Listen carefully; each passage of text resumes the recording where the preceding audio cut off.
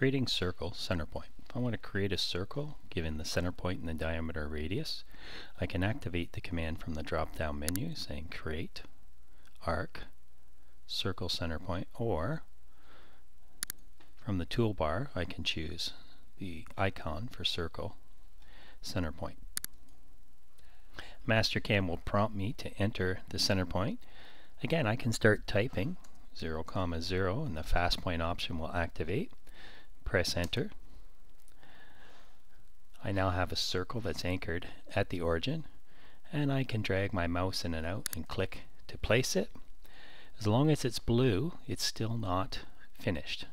I can then come up and enter its radius or its diameter,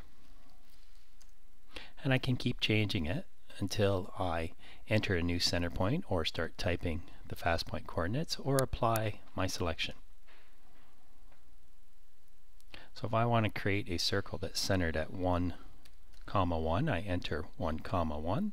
Again, as soon as I start typing, the fast point will recognize that. I press enter. The origin's now locked at x1, y1. And if I want the diameter to be 2.5 inches, I can enter 2.5 inches. Again, to accept it, I can apply or just enter the new center coordinates.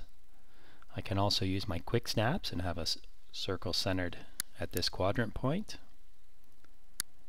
And if I want the diameter to be 10 millimeters, I can add mm at the end and it will convert it.